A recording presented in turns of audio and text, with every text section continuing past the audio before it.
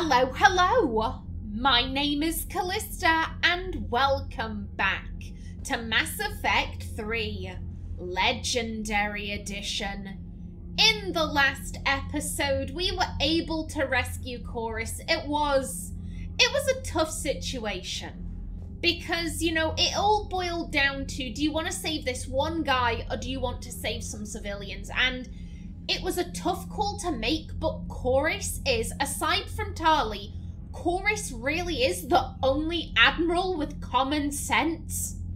He's the only one who is even vaguely reasonable. He's more than vaguely reasonable. He is extremely reasonable. He acknowledges, yo, the Quarians have fucked up in the past and we are continuing to fuck up, all the while trying to play the victim in all of this. Koris is the only one who acknowledges, again, aside from Tali, hey, we done goofed up here. And it was just, I strongly worried that if Koris died, we'd end up with an admiral who would be just like Loghain and Morrigan, who would be like, oh yeah, let's go to war, we're totally the victims in all of this. Like, Koris really is the only one of the original admirals that Naomi respects. And it was tough, but in the end we decided, Koris, you need to come with us. You need to come with us. Now yeah, this is going on.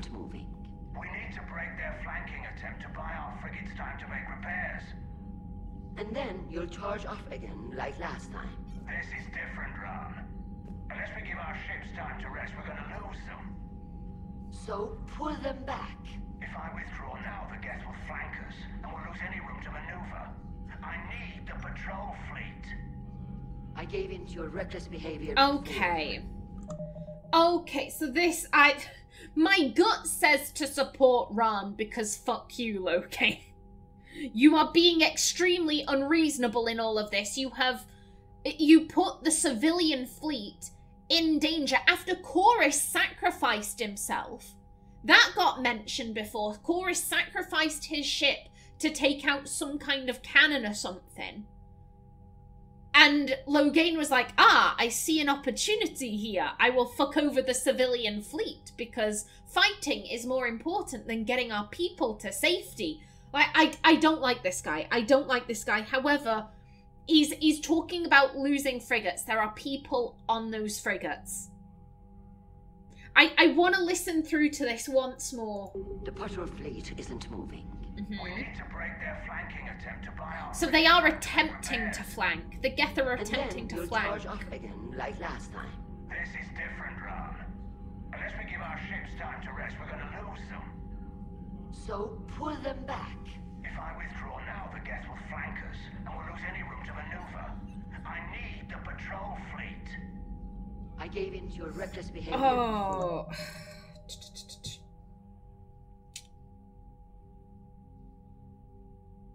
I was thinking about this in between episodes. Naomi, the only group that Naomi is blindly rageful against is Cerberus. That is the only group where she will argue, you know, we need...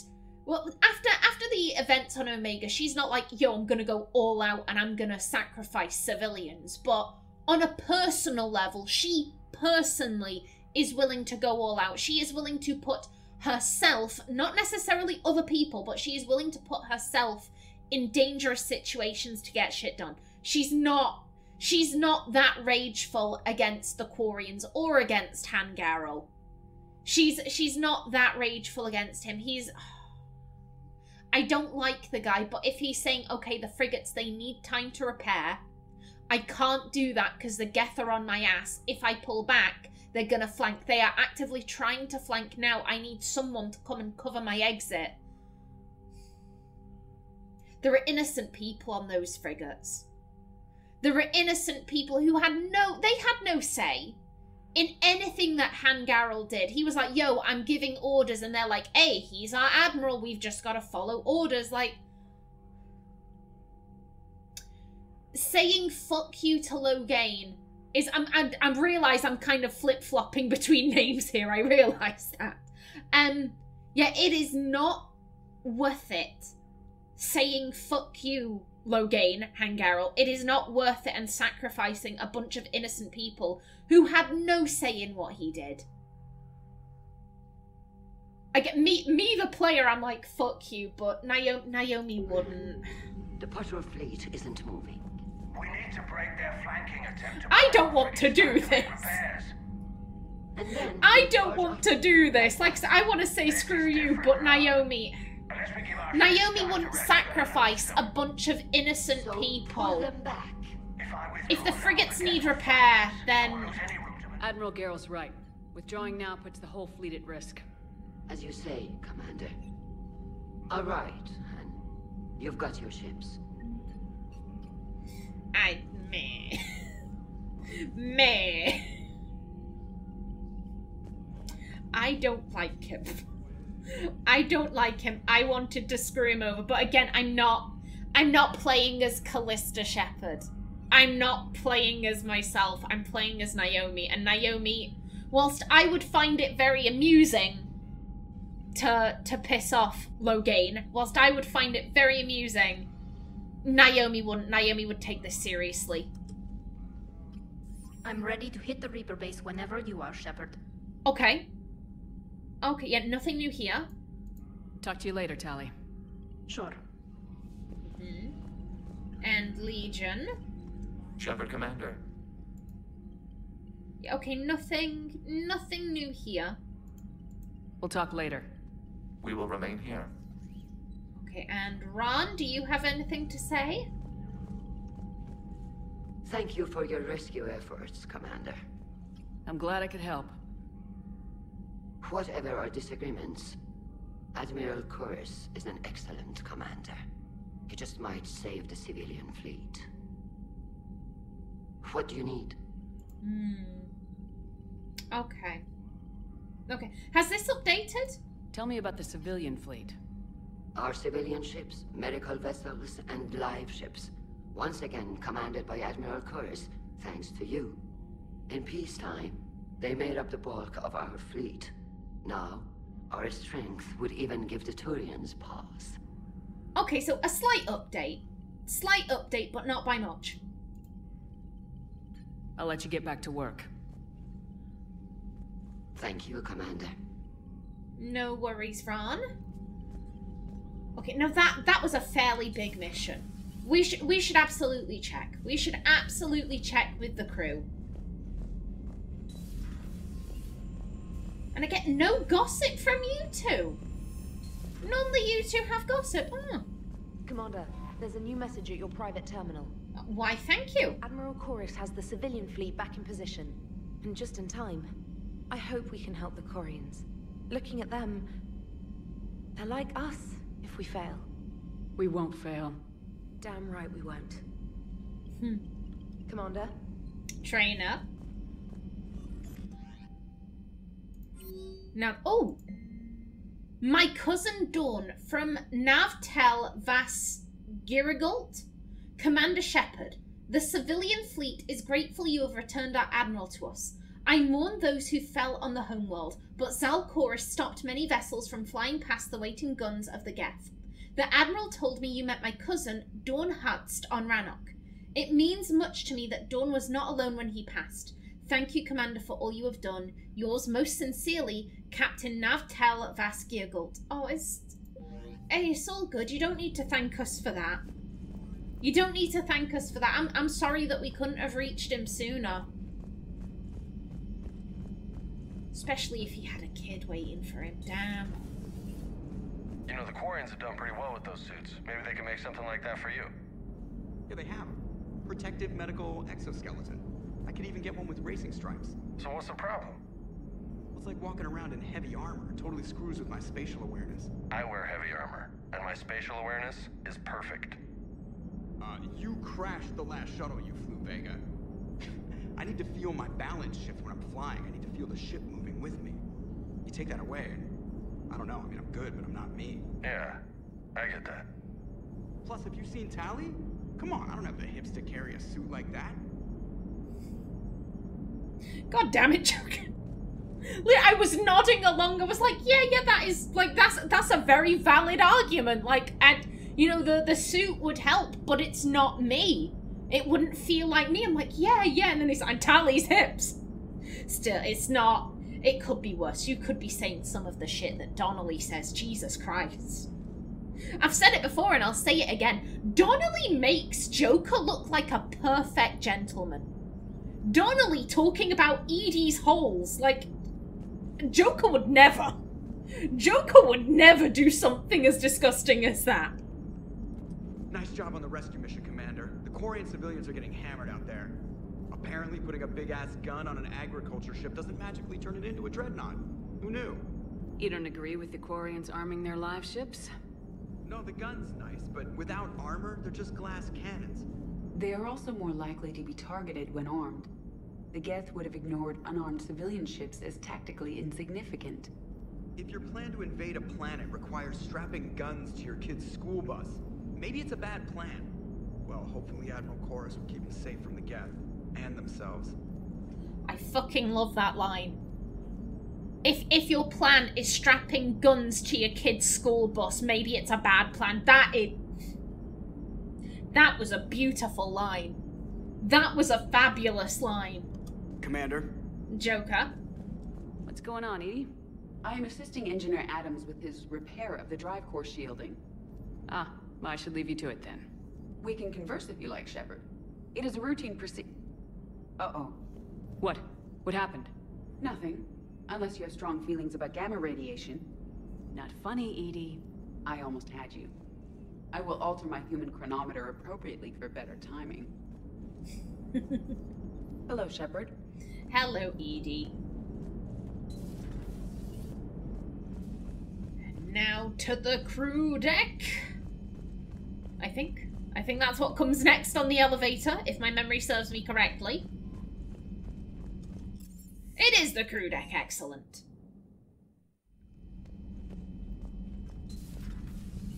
Any gossip? I miss coming into this room and hearing gossip. I will say that in Mass Effect 3 that the ship feels a lot more alive, yeah, but I do miss hearing random crew members, and I don't mean like members of the squad, I mean like those two people, the two lasses that are in that kind of like scanning area in between the I don't know what to call it, but the war room, the circular bit where Tali's hanging out right now. Yeah, the two lasses that are in the scanning room, I like that they banter. I wish that there were more people who weren't named who would have banter with each other. Like, I miss that from Mass Effect 2. Good news. I've tracked down some of the people I was looking for. The recruits you taught? Found J-Squad, Black Ops. They're holed up making a stand in the Midwest, near Chicago, I think he said. Connected them with Anderson so they can help the Resistance. It's a relief. Hope more turn up. Hey, excellent. How's everything lining up? Could be better, could be worse, I think. How's everything lining up? We'll just have to see. We did pass the minimum threshold. We passed that quite a while ago, but you know, I'm on my toes. That's how I'm gonna put it. I'm keeping alert, keeping an eye out. Stuff could still go wrong. Just because we passed that minimum threshold thing doesn't mean that everything's gonna go swimmingly. Okay, I see that Chapquas has moved off. A pleasure to see you. Oh, and you too, Glyph. Okay, nothing new there. Liara. Ready for the next mission. Okay. Ready for the next mission. Nothing to say. And nothing new there. Okay. Now, pardon me, people. Garrus? Garrus, old buddy, old pal of mine? Any thoughts? Dad?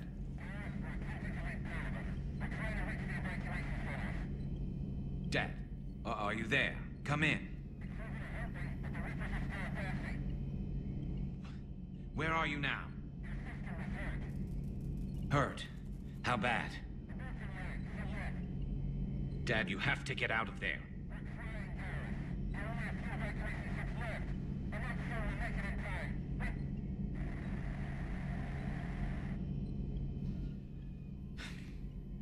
spirits. If you really do exist, please watch over them. Let me see them again. Oh, shit. Shit. I'm glad we could help those Quarians. Though, I guess not all of them. It's never 100%, is it? No, but don't you want to talk about that? Your family's alive. Maybe later. Okay. Okay, well, I hope they were able to evacuate all right. It was so good hearing, like, the crew gonna helping. I'm like, yes. Yes, we did a thing. Oh, again, Garrus is a good dude. Garrus is a solid dude. He deserves for his family to make it out of this. Nothing to report. Nothing to report.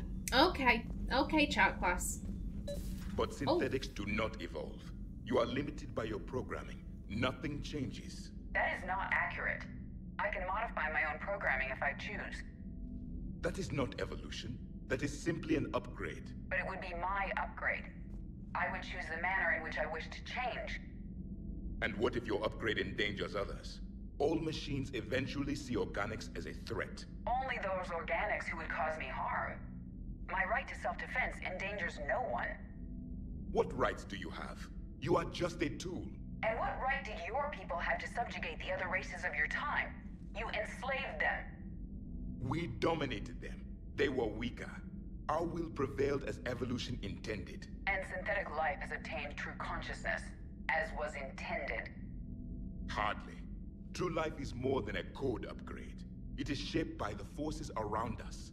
Machines are immune to those forces. You exist outside of nature. We are a part of this cosmos, whether you like it or not. But synthetics do not evolve. You are limited by your programming. Nothing changes. That is not accurate. Okay.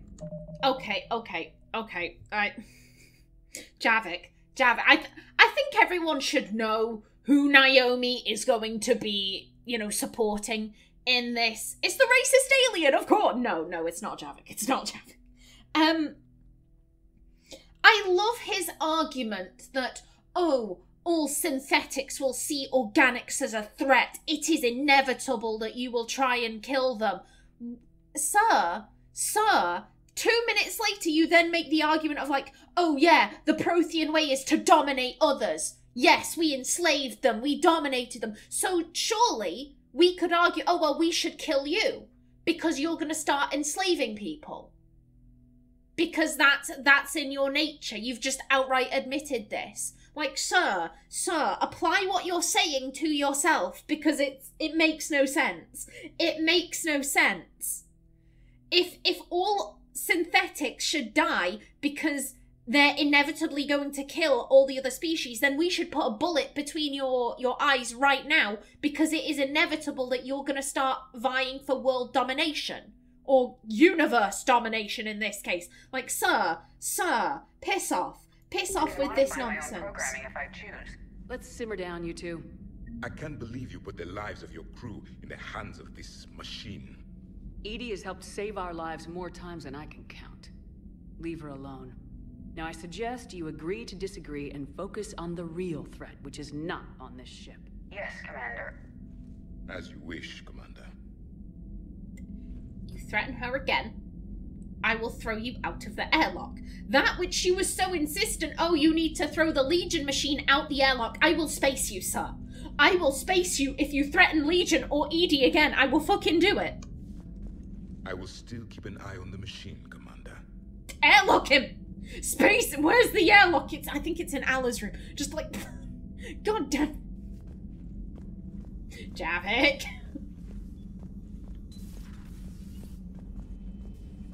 I feel things right now. I'm not gonna lie, the main thing I'm feeling is I wonder if we're gonna have to kill him before all of this is said and done, because how is he gonna exist in this world? If he is so insistent, oh, like a creature can only follow one path, synthetics will always attempt to kill organics, then surely we should trust him when he says that about the Protheans. If you're so insistent, on this ideology, why should I not trust you about your own people? Protheans, it's in your nature to dominate, to wage war, to try and become the leaders of the universe, in which case I'm gonna have to kill you. Because we can't have that. I really worry for how Javik is gonna fit into this universe when all is said and done. If we are able to destroy the Reapers and, you know, kick them out, we won't have to deal with them again, this, that, and the other, if we all survive, how the fuck is he gonna live? How the fuck is he gonna operate? I don't think he will. I don't think he'll be able to. Breaking now, the Exodus cluster under heavy attack. Eden Prime and Terra Nova about to fall. Do we fight for them, or join the Solarians at the Horsehead Nebula? How many worlds can we afford to lose? The full analysis tonight in the battle space. Anything else? Commander. Okay. To be honest, I don't think I'm going to spend too much time talking about Alice. I have other characters that I could wax philosophical on. Commander. Adams. Commander. All propulsion systems are running optimal. Excellent, Daniels. Lovely to hear. And anyone hiding?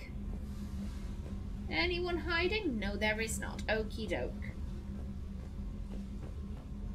Now, just to be thorough, has anyone taken over Javik's room? Has anyone decided, right, I'm gonna have a look at his shit whilst he's not there? No. And we can't mess with his shit either, boo.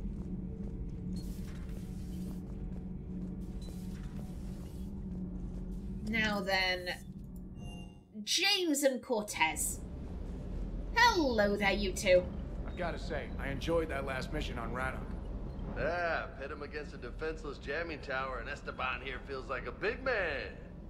Hey, the Kodiak is a transport, not a fighter. It's for dropping jarheads like you into hot zones. And if you stow the attitude, it might even be for picking you up again.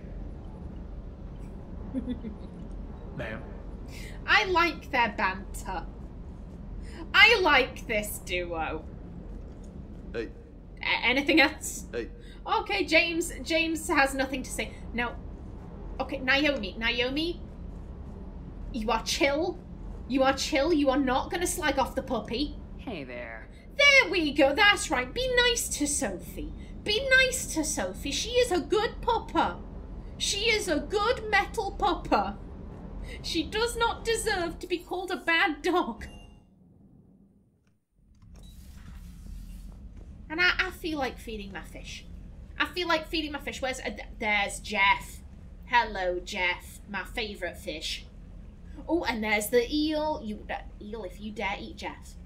If you dare eat Jeff Eel, I will be very upset. But oh, look at this. This is gorgeous. Look at my gorgeous fish tank, and yeah, this is looking like it's complete. Oh, this is wonderful. I haven't said hello to the space hamster in a while.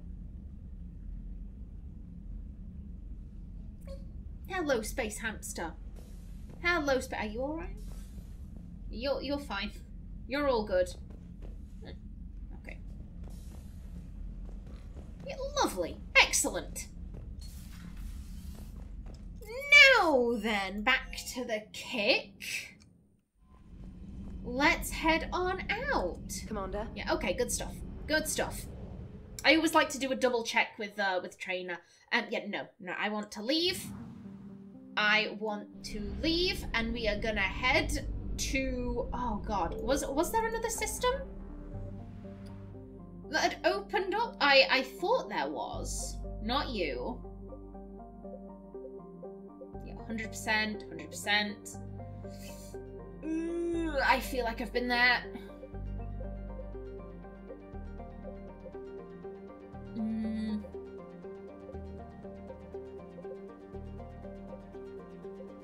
done that. Oh shit, was that? Oh my god, do we have no other new systems? Was it just you? Oh my, I need to double check. I need to double check. Yeah, that was Grunt's mission with the Rachni.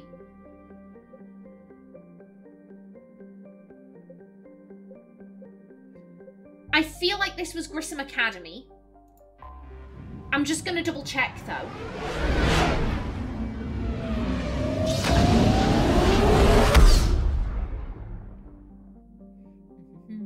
No, that wasn't what I wanted. Okay, no, we've got Novaria here. Okay. But yeah, I remember we've been there, done that. The Anos Basin, I want to say, was Sakesh? Maybe?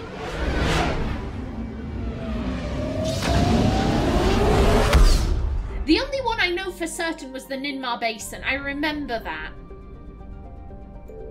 Saradil. Sakesh, there we go. I got that right, excellent.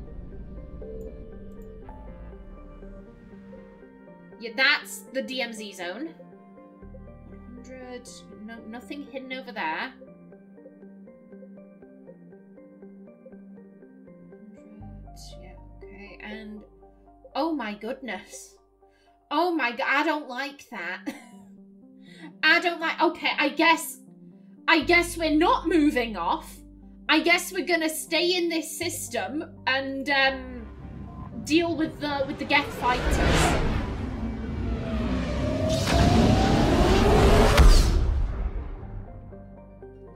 And then after that, we'll head to the Citadel. And then I guess we can destroy the Reaper base. Okay, flipping heck. Flipping heck. Now, I've only got about 4 minutes left on my timer, so let's read some codex entries. Hello there. The Reaper, like the Geth plasma shotgun, the Spitfire is not a true energy weapon. Instead, the minigun magnetically flings clusters of superconducting toroids. These donut-shaped projectiles are designed to shatter upon impact, arcing electricity between the fragments and flash-converting them to plasma. The gun's punishing automatic blasts impact with the heat of a cutting torch. The weapon's stopping power has garnered the attention of both Alliance and Quarian intelligence, who theorized that the Spitfire may have been designed to destroy other Geth. Enough Spitfires have been found in the field to suggest that the weapon is out of the prototyping stage and that a schism among synthetics may have forced them into production. And next up we have the Normandy SR-1. The SSV Normandy SR-1 was a prototype starship developed by the Human Systems Alliance with the assistance from the Citadel Council. The ship employed state-of-the-art stealth technology for reconnaissance in dangerous regions. Most ships emit heat that is easy to detect against the absolute zero background of space. The Normandy, however, could temporarily store its waste heat deep within the hull, allowing the ship to travel undetected for hours, or drift passively for days of covert observation. This was not without risk.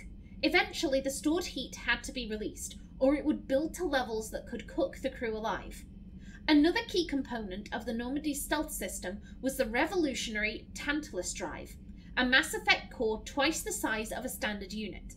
The Tantalus drive generated mass concentrations that the Normandy fell into, allowing it to move without the use of heat-emitting thrusters. The Normandy SR-1 was destroyed in 2183 when it was ambushed by a collector ship in the Omega Nebula. And space combat. Shells lofted by surface navies crash back to Earth when their acceleration is overwhelmed by gravity and air resistance. In space, a projectile has unlimited range. It will keep moving until it hits something.